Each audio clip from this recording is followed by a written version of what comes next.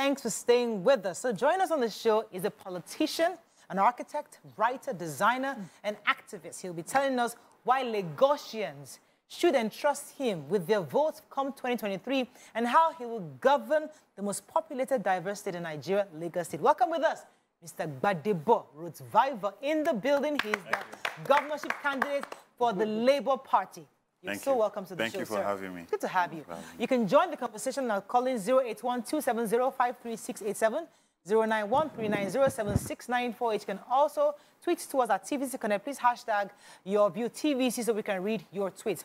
Sir, so there's a lot of controversy somewhat with you because you're in PDP, you're supposed to be deputy governor candidate, and they moved you to Labour, they moved to Labour Party, and you've been going around a bit. And I've watched a few of your interviews, and I know that you've been harping on the fact that you wanted to tap into the tourism potential of Lagos State. And I'd really like to discuss a bit on that, but let's start with why do you want to be governor of the state? Okay. Well, I contested for Senate in 2019, half of Lagos. Under which party? PDP. Okay. Ikeja all the way to Badagry. And that gave me insights in the 125 wards that are in that half of Lagos, going door to door, meeting people, understanding the pains that people feel in Ojo, where a child in the riverine area has to go such long distances to get primary school, to get primary health care. And in understanding that and understanding that we now have an opportunity where young people have decided that it's time for politics to be something that they play a part in. It's time for a situation where you have a politics that's accountable, a politics that's not left to just the politicians anymore. And the idea that Lagos can be so much more. Lagos was once ranked one of the best cities to live in 1966. It was ranked alongside states like Spain and London. And now, for the last 10 years, it's been consistently ranked as one of the best places to live in the world. So, for me, bringing architecture to view, understanding how we can actually impact Lagos with good design, proper planning, systematic and structural planning, we can create a Lagos that works for everybody, right? And that is my passion, that is my drive. I'm from Lagos, I'm an indigenous of Lagos, and like Plato says, you either choose to get involved or you complain about being ruled by people that are less than you. Yeah, so I wanted to, I love the ownership, this is where I'm from, this is why I want to make it work. But we know that Lagos isn't really about, Lagos is more than Lagosians. That's the truth. Of course, I agree. And Lagos has grown and expanded based on the fact that every other part of the country has come here, put in the work. And how are you approaching those other people as well?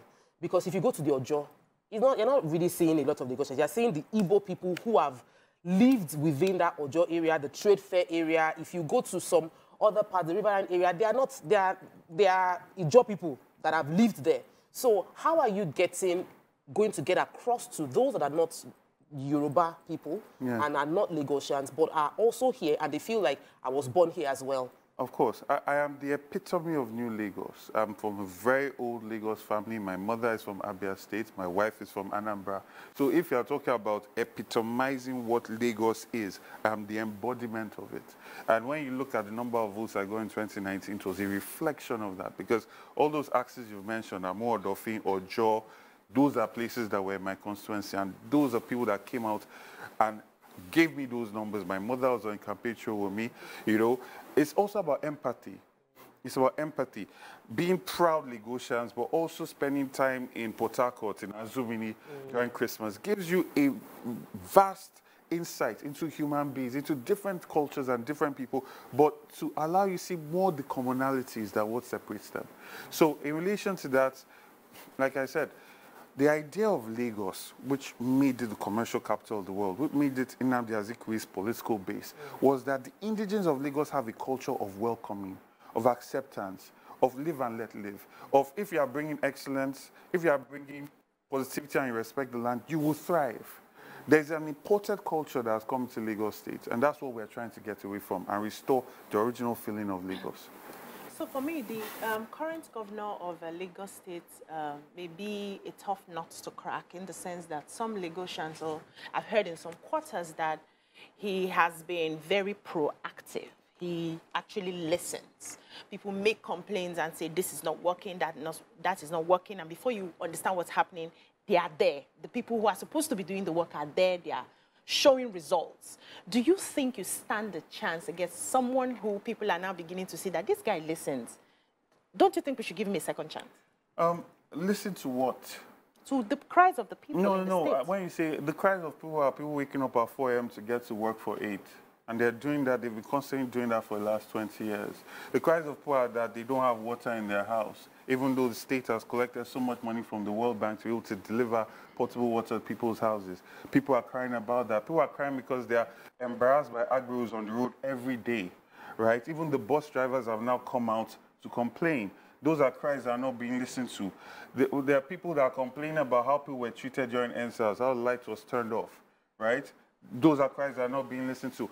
You see, Lagos State has been run in a tokenist form for a very long time. There are things that are done to get the headlines. Lagos is working, but millions of Lagosians are in Lagos, and they've normalized suffering. Because waking up at 4 a.m., not seeing your children before they go to school, right? Coming back at 12 p.m., right? There's so many... People don't realize how many marriages have been broken because of just traffic in Lagos State. Let me let Nima jump in here. Okay, so I would like that when we talk about this administration and what it has done, let's give some credit where it is necessary. You mentioned the traffic, and you see construction as the bedrock of most of this. Eko Bridge presently suffered an explosion. The Ministry of Works, Federal Ministry of Works, have come to say that that bridge has to go down or something has to be completely shut. I drove around that place and I saw the work. So I'd love some credit where it is necessary. And where it is not necessary, please be free to say. Okay, so like I said, I don't believe in mediocrity. What has kept Nigeria where it is, where it should be one of the greatest countries in the black race, the black world, is mediocrity. We get a little token and we clap. Your bridge that you could have got 4 of it. Because by default, Lagos operating at prices 4 times the World Bank benchmark for what a bridge should cost. And I give you an example for the Falomo Bridge. I'll even call it a ramp that links to Uzumba. It was done at 4 times the World Bank benchmark price, right? And so many things like that. But even getting deeper into what you said, it's taken almost 23 years to get the blue line, right? You have the Lagos-Ibadan rail, that's about 170 kilometers. That was done for about 1.5 billion, right? And we know that we need about 160 kilometers of rail to make Lagos work and to get away from traffic, so that you have a situation where even if you need to take that bridge down, it's okay because we can still move around Lagos. This thing has not been done. Barely 16 kilometers of rail has been done. The 160 kilometers was their plan. Barely 16 kilometers have been done. The red line, the track, the infrastructure was laid by the federal government. Yes, they built stations around it, and I clap for that. But the fact of the matter is, the main work and problems is, how long does it take to put the rail infrastructure? How long does it take to dredge your waterways and provide proper embankment so that we can actually move properly by water and connect Lagos where it's supposed to be connected? Now, let's talk about some of the things you want to do. I said before, I had read a few interviews where you were focusing on tourism. It says how much you want to tap into tourism in Lagos. I'd like to know how you... A question that came to mind is the influx of people that come into Lagos every single day is a major strain on the media resources they have within the state. The government always complains of how difficult it is where you try to buy amenities into maybe hospitals and then you have more people coming in using as amenities. How do you plan to work in Lagos the way we have continuous influx of people from all over the country coming to Lagos? That's 2 questions in one. Okay. So Lagos, that's banned. Going all the way to Ghana is going to be a megapolis. The megapolis of the future is the fastest growing region in the world, right? And there are many reasons for this. Lagos was supposed to be the commercial capital of Nigeria. Where there's commerce, people will always come, right? So let's first understand that. Now, I'm going to link tourism, and this is your second question about managing people. So for tourism to thrive in a place, first you must celebrate your culture, which we're talking about while the camera was off. Celebrate your culture. They must create infrastructure to allow for a quality of life in Lagos State. And that's why, as part of our manifesto, we're going to deliver the 4 rail lines, right, in 4 years. So ensuring that people can move properly through the state, and then tackling security. Because you have a situation where bus drivers are complaining about agri-roads. People that are going to entering bus in the morning are complaining about agri-roads. Architect is complaining about agri-roads because when I'm doing construction on the side, there are people that come and force my workers to down their tools. And then if you don't take care of them, problem, because when the workers are leaving, they'll be harassed, right? So the idea now will be, how do we manage? Because first of all, these people have been backed by the political status quo. That's where they get their confidence from, right? And this needs to be changed completely. We're going to work with them as stakeholders to create a situation where they get skills that make them more employable and tie it into incentives for companies to settle in different local governments that make it self-sustaining, so urban renewal. And then now this brings us into tourism. So the local governments that have comparative advantages, so like Badagry, Ekpe, Ikorodu, they're close to the water, they have huge fishing communities, lot of culture as well, especially Badagry. So let's use Badagry. We're going to make sure that, for instance, now the blue line is stopping in Okokomaiko. It needs to go all the way down to Badagry, right? My father used to go to Badagry for weekends to visit the beaches. This needs to be restored, and then allow for even healthcare, right? To a new healthcare teaching hospital to be located in Badagry. So you're also pulling people there, right? And then you now make that division to now thrive, right? Because when you locate an industry, you allow people to be able to come there. Development now happens in that area, right? So these are things that we'll do to allow for tourism to thrive, and then aim to make Lagos State a 24-hour economy, right? Being a 24-hour economy is truly based on security.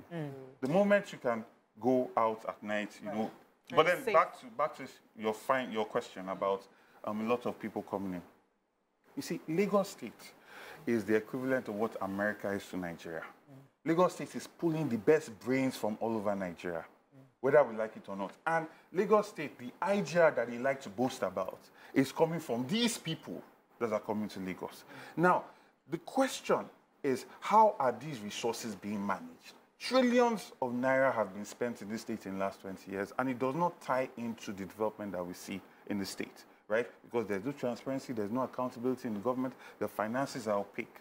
Now, the moment we start to have a situation where this bridge costs 1 naira, and we are spending 95 naira, 95 costs 1 naira, and we are spending 95 kobo to do, because we even got a better deal. We are negotiating to achieve economies of scale. So we are negotiating with this construction company to be able to achieve economies of scale so they can do 4. And we're even doing it lower than the benchmark price. And we're meeting a benchmark level of quality. Then we are managing our resources properly. And it will thrive, right? Because, again, people that are coming to Lagos are coming to work, and most of them even those in the containers that come, the ones that come in containers and bicycles. Like I said, most of them. Most of them. Okay, let me come to Tokwe. Have a lot of questions for you. I really would like to talk about, Nema took a story today about the fact that water is covering more parts of Lagos. Yes. Lagos is largely below sea level. Yes. What's your own manifesto towards, what's your plan towards helping to conserve nature and combating climate change? That's a beautiful question. So Lagos State is surrounded by wetlands. Unfortunately, because of the corruption in the system, developers are just allowed to sandfill any area. You see a lot of sandfilling happening and properties are just rising up and down. Now, the problem is that your wetland area is your natural gutter in a place that is below sea level. So normally your water goes there and stays. It's like a sockaway, right? Now, when you sandfill it, water is being displaced. Now, unfortunately, Lagos State literally is run, in my opinion, for profit as opposed to for the people, because you find that a lot of development is happening for the rich. A lot of sand filling is happening. That water must go somewhere. It is displaced, and usually it's affecting the poor, because there is no, okay, this is the eventual effect that it's going to have. So we are going to go there and we are going to create embankments and dredge the water properly. So when we sand fill this part that's for the rich, water is not going to overflow the places where they'll be affecting the poor. So my manifesto, we have a wetland protection policy that is very sacrosanct to urban planning in Lagos State. You will no longer just be able to sandfill any and everywhere, displace people, because you see, Even if there's wetlands, you still find indigenous people living in those areas, right? And a lot of them are displaced and there's no proper care for where they are going to or how they are going to survive after they leave. Mr. Bible, your hands will be full in Amodofi, for instance. Yeah. So what exactly would you like to change when it comes to... Okay, let's pick Amodofi, because I live in Amodofi. What would you like to change? One of the things, if I were governor, that I would love to see change is the practice of the people when it comes to waste management. Oh, yes. And how they dump waste everywhere and anywhere. Yes. How would you run that area if you were you? Yeah, you guys are asking very nice questions. You see, we talked about waste management, but what I call what's going on in Lagos is Lagos State pick and dump. They are not managing waste. For waste to be managed properly, they must go through different routes. They must be upcycled, recycled. It's not, you are wasting waste when you are just creating landfills with it, right? So now, you must actually have local government autonomy, right? Lagos State recently voted against having local government autonomy. And I say this because when you have local government autonomy, you can now have visionary potential governors as your local government chairman. Now, I say this because proper waste management must be at a local level, right? So there must be incentives that are coming directly to that local government that will incentivize them to make sure that their people are managing waste properly. And when I say manage waste, you want a situation where from the house, people are separating waste and others. So the truck that is coming to pick organic waste is different from the truck coming to pick plastic waste.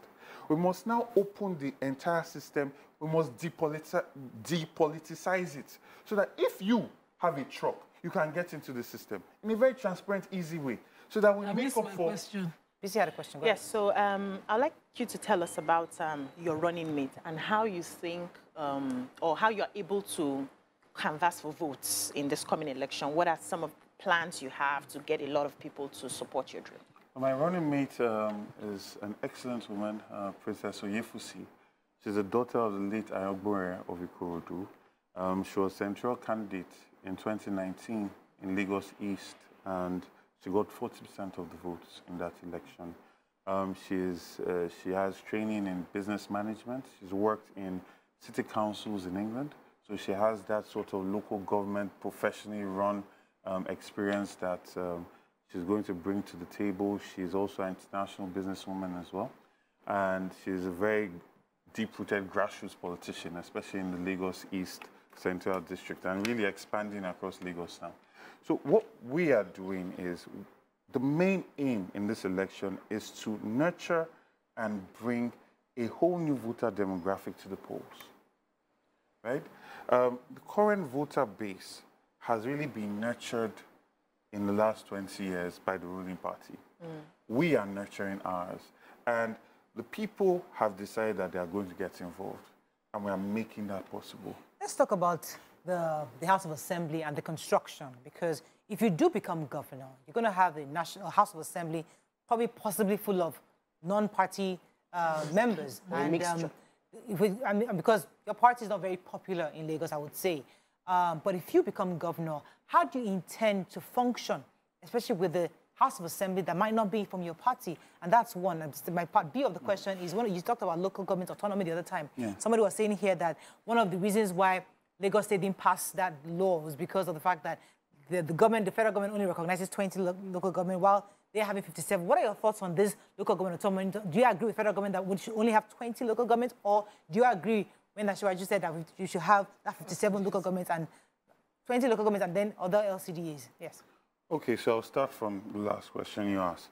I believe that the closer power gets to the people, the better for the people, especially if that power is managed properly and it's not an inefficient and expensive arm of government, right? So the federal government, with the whole politics going on, I mean, APC promised us that when Lagos State aligns with the federal government, we would have 57 local governments, but that has not happened for whatever reason.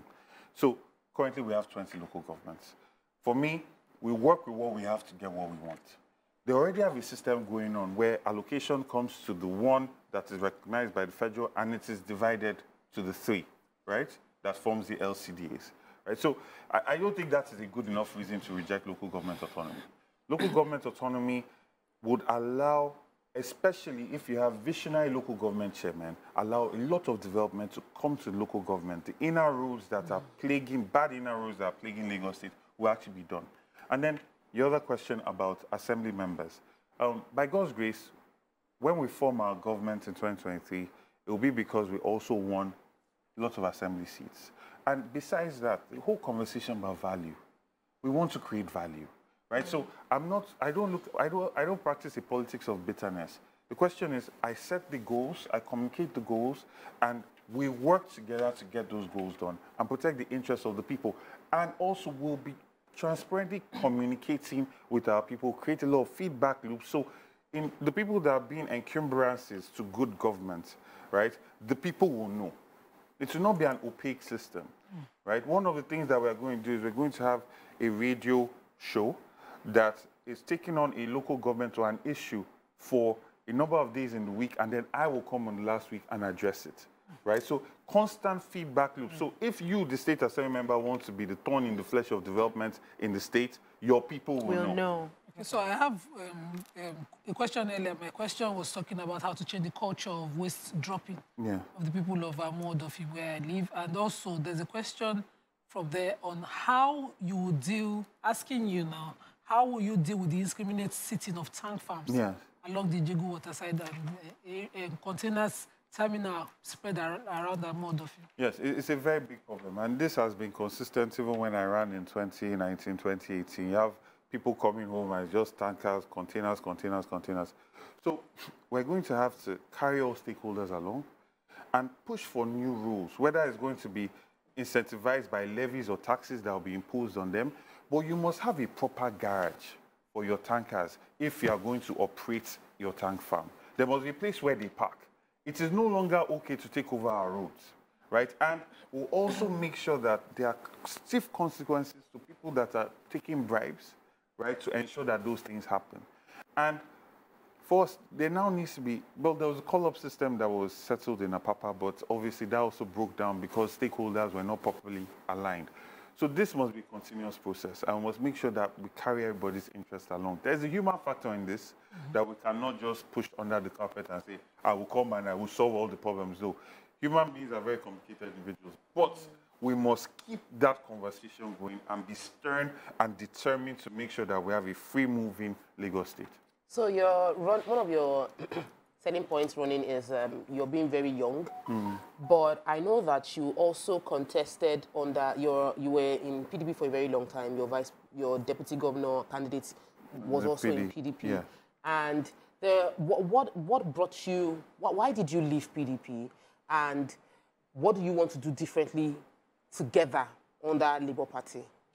Okay, so the PDP was a situation where, it's just summary because it's a distraction at this point. I withdrew from the race at the last minute because leaders in the party felt that there could be a potential ticket that was unbeatable. And I withdrew. I was not happy about withdrawing, but I withdrew because they had agreed that, okay, you guys will make a good pairing. A week later, the flag bearer changed his mind about that, right? And decided on somebody else. And that's all well and good. This is prerogative. But there are consequences to breaching and reneging on agreements, which you are seeing play out now. So I joined the Labour Party, and I chose Labour Party because I saw the movement that was coming. You see, the people had started to go past having candidates that just come and dance and crack jokes and say funny things, and, you know, they have the boys or they have money. They are now starting to look at people that have competence, people that have character, people that don't have baggage, and people that have integrity. And I felt that the choice that His Excellency Peter Obi made of choosing Dati, who was not like the typical grassroots politician, but was also an intellectual, highly cerebral, someone that has invested a lot in development in the healthcare sector, in the education sector, was starting to create a brand. And when you start to have a brand, then you start to have an identity. And that then creates ideology. And that is something that I bought into. And that's why I joined Labour Party. Labour Party, our vision for it is to create a party that is truly powered by the people. And I won't say middle class, but not middle class in the way we understand it. Middle class in the sense of you are educated, you have opinions, you can make decisions with your mind, not your belly, right? You are the ones that know all the tweets about how Lagos can be better. You Facebook all day about the complaints and how you can change policy. Get involved. One of the major problems we have across the nation is the need for a mental change, a perspective, because many people, yes, governments come with great policies. You must not do this, you must not do that. And it's fantastic on paper.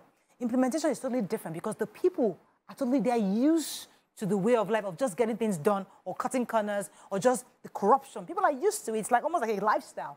How does your government plan to change mindsets? Because the truth is that that's a major driver for any change. If no matter how great your policy is, if the people are not ready for that change, they're not going to move. Okay, so I think it's very important that I clarify something. You see, the Nigerian that we have today is not what the Nigerian always was. There was a Nigerian that puts in people like Obafemi Awolowo, that experienced Herbert Macaulay, Nnamdi Azikiwe. These people were not motivated by the money you were sharing. They were donating. When you talk to people like Pa Adebanjo, and you talk about the money involved in politics, he does not understand it because he came from a time where people were donating to political campaigns. People were responsible. The military incursion happened. Biafra War happened. Our values were starting to get lost because of a number of people that were displaced in that whole process. Anybody that's interested can read about Claude Ake. He did a fantastic treatise on it, the two cities, where he breaks it down very well. But going into, it's important to say that because I don't want people to have the sense that Nigerians have always been this way. Nigerians are reflecting leadership, right? And that's how Nigeria is. So for me, my government will be leading by example. I talk about opening up our accounts, and I'm saying it publicly so I can be held to it. We'll open our accounts. We'll publish line-by-line items, right? Now, when you do this, you've enthroned transparency and accountability. And if I all of a sudden don't want to do that anymore, I cannot, because now that system has already been set.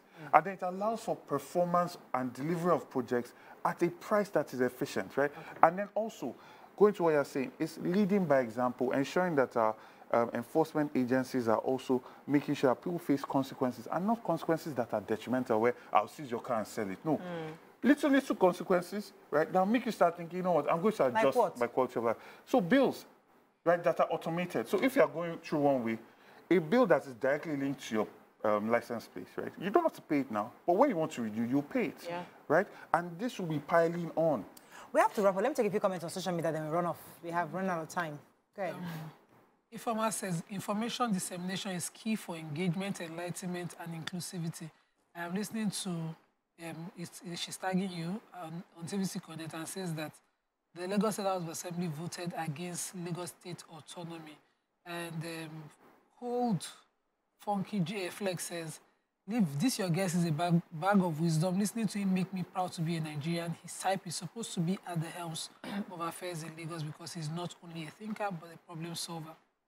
And any other comments on social media? I'm trying to look. I have one here. It said Shegun Oyeleke says, "We need to tie party performance to the candidate and glue it with super glue."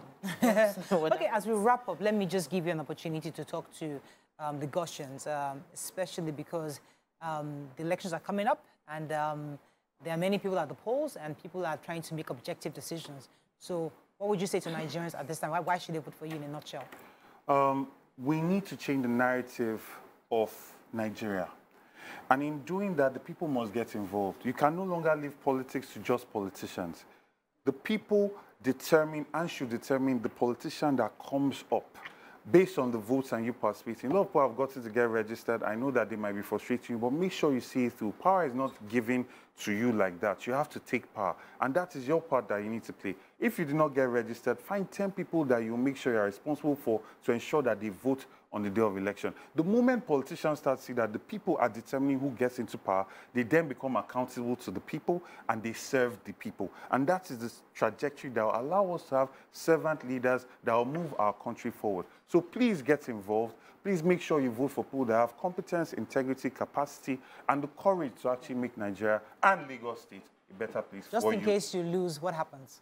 I'll keep nurturing this new voter demographic because I believe that they are the custodians of democracy. And they need to be the ones that determine who rules us, not people that vote based on their stomach.